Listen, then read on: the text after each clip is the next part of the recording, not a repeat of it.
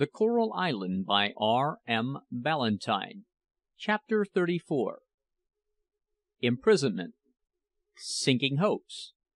Unexpected freedom to more than one, and in more senses than one. For a long month we remained in our dark and dreary prison, during which dismal time we did not see the face of a human being except that of the silent savage who brought us our daily food. There have been one or two seasons in my life during which I have felt as if the darkness of sorrow and desolation that crushed my inmost heart could never pass away until death should make me cease to feel. The present was such a season. During the first part of our confinement we felt a cold chill at our hearts every time we heard a footfall near the cave, dreading lest it should prove to be that of our executioner.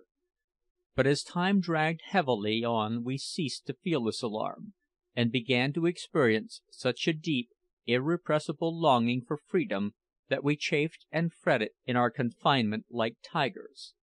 Then a feeling of despair came over us, and we actually longed for the time when the savages would take us forth to die.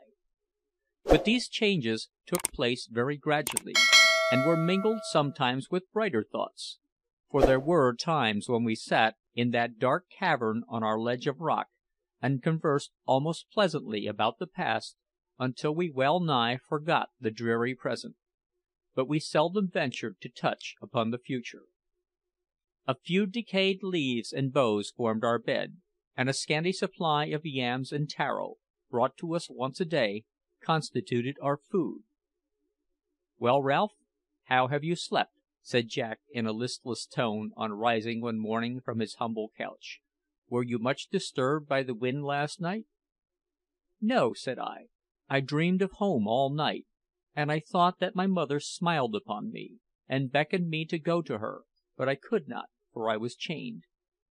"And I dreamed too," said Peterkin; "but it was of our happy home on the Coral Island. I thought we were swimming in the Water Garden. Then the savages gave a yell, and we were immediately in the cave at Spouting Cliff, which, somehow or other, changed into this gloomy cavern, and I awoke to find it true." Peterkin's tone was so much altered by the depressing influence of his long imprisonment that, had I not known it was he who spoke, I should scarcely have recognised it, so sad was it, and so unlike to the merry, cheerful voice we had been accustomed to hear. I pondered this much, and thought of the terrible decline of happiness that may come on human beings in so short a time; how bright the sunshine in the sky at one time, and in a short space bowed dark the overshadowing cloud. I had no doubt that the Bible would have given me much light and comfort on this subject if I had possessed one, and I once more had occasion to regret deeply having neglected to store my memory with its consoling truths.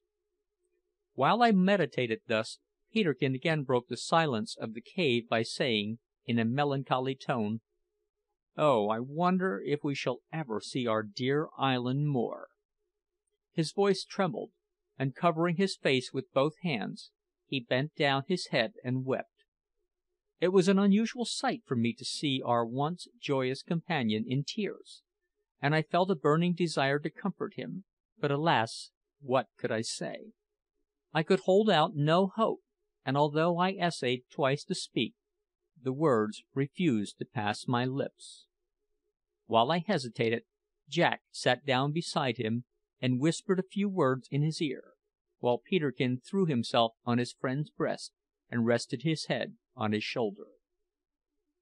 Thus we sat for some time in deep silence. Soon after we heard footsteps at the entrance of the cave, and immediately our jailer entered. We were so much accustomed to his regular visits, however, that we paid little attention to him, expecting that he would set down our meagre fare as usual and depart. But to our surprise, instead of doing so, he advanced towards us with a knife in his hand, and going up to Jack, he cut the thongs that bound his wrists. Then he did the same to Peterkin and me. For fully 5 minutes we stood in speechless amazement, with our free hands hanging idly by our sides. The first thought that rushed into my mind was that the time had come to put us to death. And although, as I have said before, we actually wished for death in the strength of our despair, now that we thought it drew really near I felt all the natural love of life revive in my heart, mingled with a chill of horror at the suddenness of our call. But I was mistaken. After cutting our bonds, the savage pointed to the cave's mouth, and we marched almost mechanically into the open air. Here, to our surprise, we found the teacher standing under a tree, with his hands clasped before him, and the tears trickling down his dark cheeks. On seeing Jack, who came out first, he sprang towards him, and clasping him in his arms, exclaimed, "Oh, my dear young friend, through the great goodness of God, you are free!" "Free?" cried Jack. "Ay, free," repeated the teacher, shaking us warmly by the hands again and again. "Free to go and come as you will. The Lord has unloosened the bonds of the captive and set the prisoners free. A missionary has been sent to us, and Tararo has embraced the Christian religion. The people are even now burning their gods of wood. Come, my dear friends, and see the glorious sight." We could scarcely credit our senses. So long had we been accustomed, in our cavern, to dream of deliverance, that we imagined for a moment this must surely be nothing more than another vivid dream. Our eyes and minds were dazzled, too, by the brilliant sunshine, which almost blinded us after our long confinement to the gloom of our prison, so that we felt giddy with the variety of conflicting emotions that filled our throbbing bosoms. But as we followed the footsteps of our sable friend, and beheld the bright foliage of the trees, and heard the cries of the paroquets, and smelt the rich perfume of the flowering shrubs, the truth that we were really delivered from prison and from death rushed with overwhelming power into our souls, and with one accord, while tears sprang to our eyes, we uttered a loud, long cheer of joy. It was replied to by a shout from a number of the natives who chanced to be near.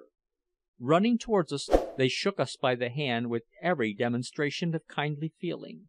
Then they fell behind, and forming a sort of procession, conducted us to the dwelling of Tararo. The scene that met our eyes here was one that I shall never forget. On a rude bench in front of his house sat the chief.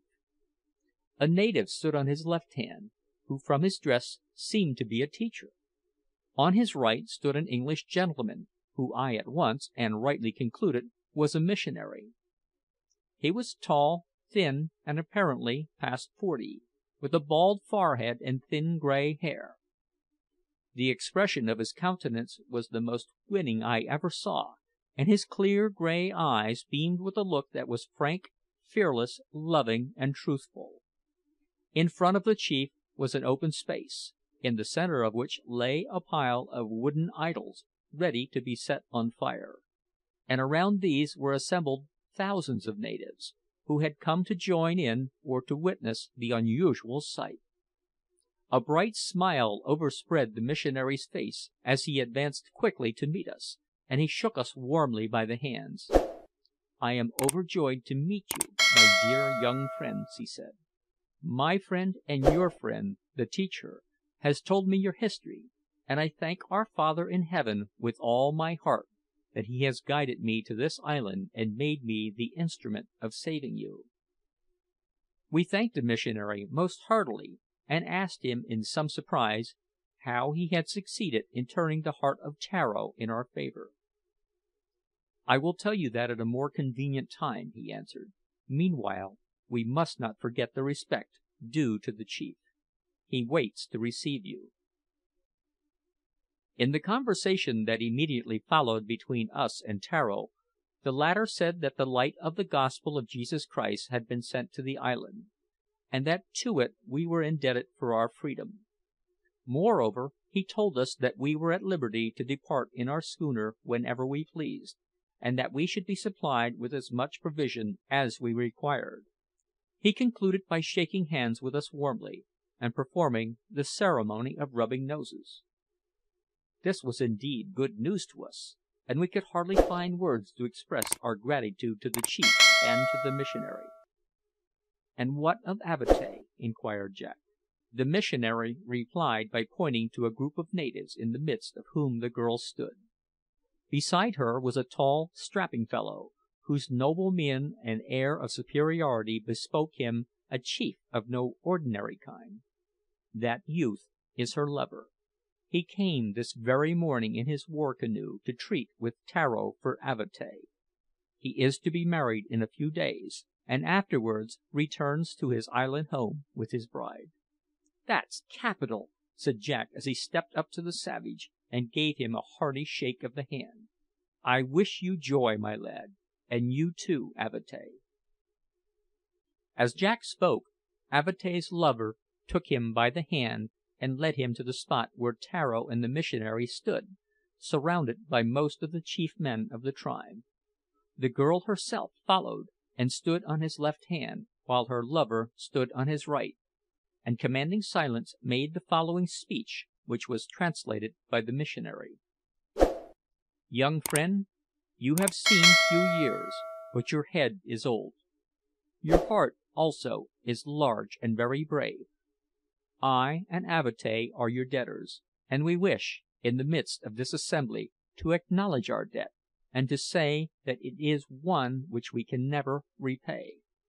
You have risked your life for one who was known to you only for a few days, but she was a woman in distress, and that was enough to secure to her the aid of a Christian man.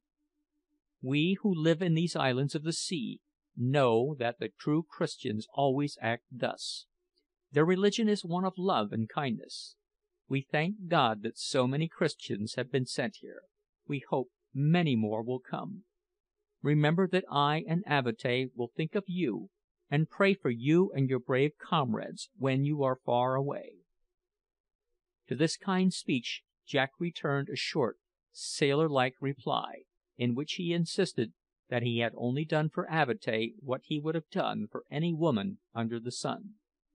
But Jack's forte did not lie in speech making, so he terminated rather abruptly by seizing the chief's hand and shaking it violently, after which he made a hasty retreat.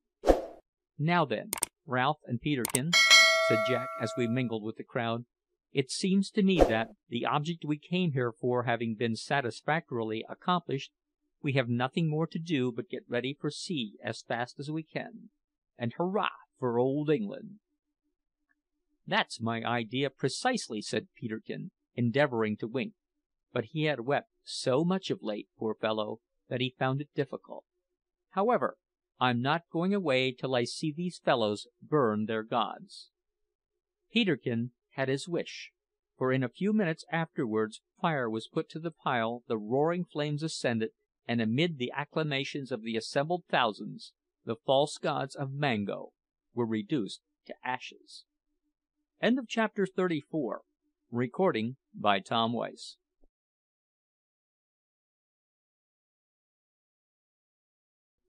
The Coral Island by R. M. Ballantyne. Chapter 35. Conclusion.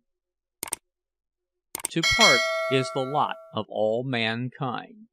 The world is a scene of constant leave taking, and the hands that grasp in cordial greeting today are doomed ere long to unite for the last time when the quivering lips pronounce the word farewell. It is a sad thought, but should we on that account exclude it from our minds? May not a lesson worth learning be gathered in the contemplation of it?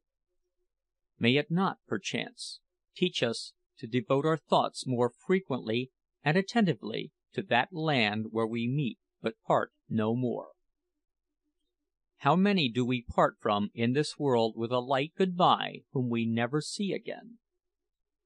Often do I think, in my meditations on this subject, that if we realized more fully the shortness of the fleeting intercourse that we have in this world with many of our fellow men, we would try more earnestly to do them good, to give them a friendly smile, as it were, in passing, for the longest intercourse on earth is little more than a passing word and glance, and show that we have sympathy with them in the short, quick struggle of life by our kindly words and looks and actions.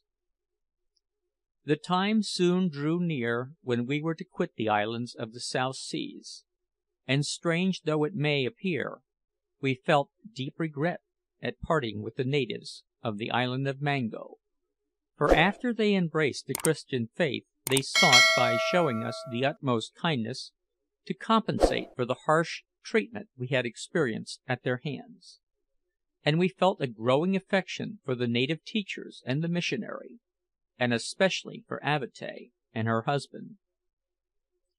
Before leaving we had many long and interesting conversations with the missionary, in one of which he told us that he had been making for the island of Rarotonga when his native built sloop was blown out of its course during a violent gale and driven to this island. At first the natives refused to listen to what he had to say, but after a week's residence among them, Tararo came to him and said that he wished to become a Christian and would burn his idols. He proved himself to be sincere, for as we have seen, he persuaded all his people to do likewise.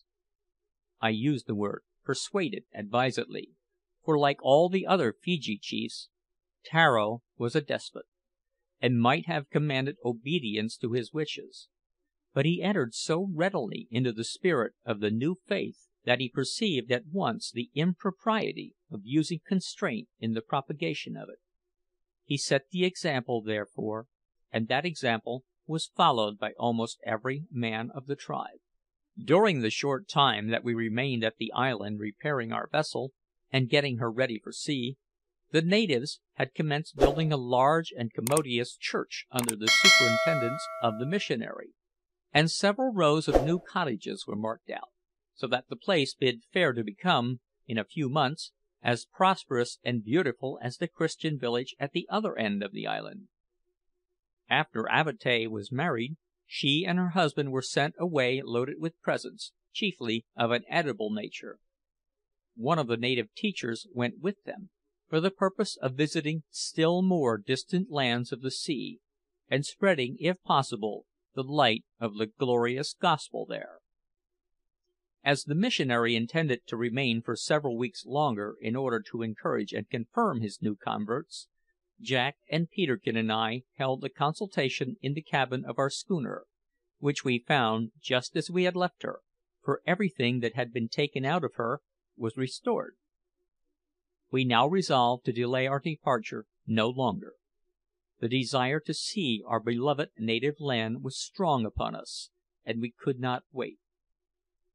3 natives volunteered to go with us to Tahiti, where we thought it likely that we should be able to procure a sufficient crew of sailors to man our vessel, so we accepted their offer gladly.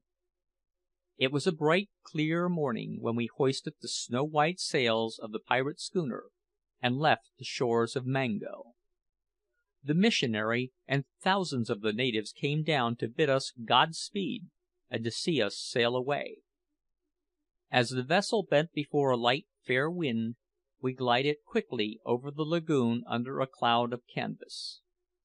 Just as we passed through the channel in the reef, the natives gave us a loud cheer, and as the missionary waved his hat while he stood on a coral rock with his grey hairs floating in the wind, we heard the single word "Farewell" borne faintly over the sea. That night, as we sat on the taffrail gazing out upon the wide sea and up into the starry firmament, a thrill of joy, strangely mixed with sadness, passed through our hearts, for we were at length homeward bound, and were gradually leaving far behind us the beautiful bright green coral islands of the Pacific Ocean. This is the end of The Coral Island, by R. M. Ballantyne. Recording by Tom Weiss.